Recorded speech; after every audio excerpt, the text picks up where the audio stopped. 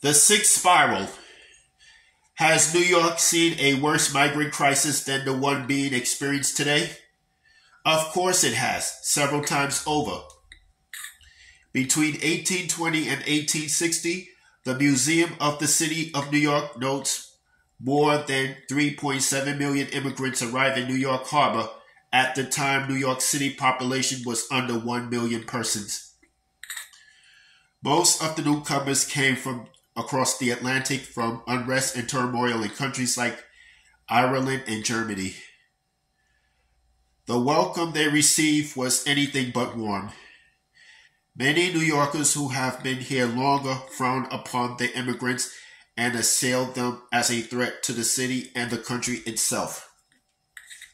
Samuel Morse in 1835 created the ironically titled Native American Democratic Association, America's first natives anti-immigration political movement.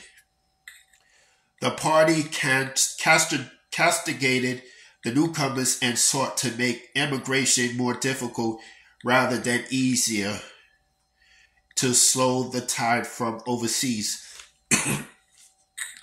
They even passed laws prohibiting immigrants from applying for certain jobs. The phrase Irish need not apply was displayed in some store windows.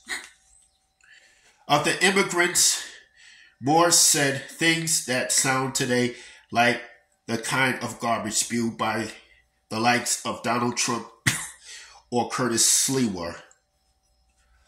To Morse, the immigrants were filthy and ragged in body, ignorant in mind.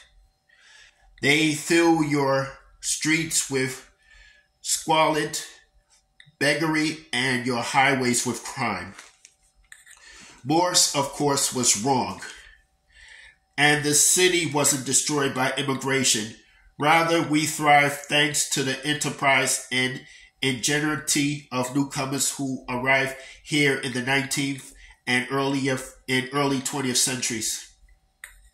But the lesson was never learned, as evidenced today by the small yet vocal minority of New Yorkers who protest, picket, and holler at the influx of migrants from Latin America.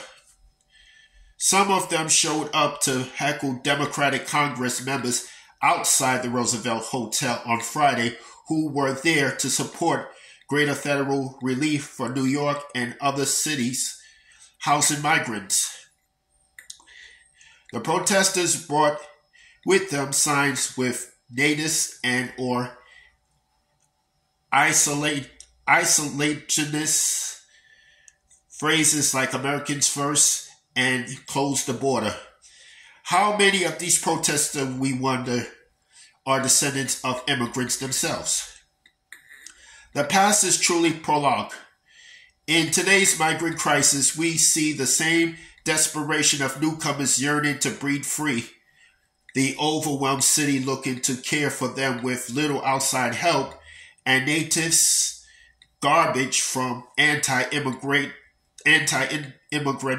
protesters that our descendants experienced generations ago.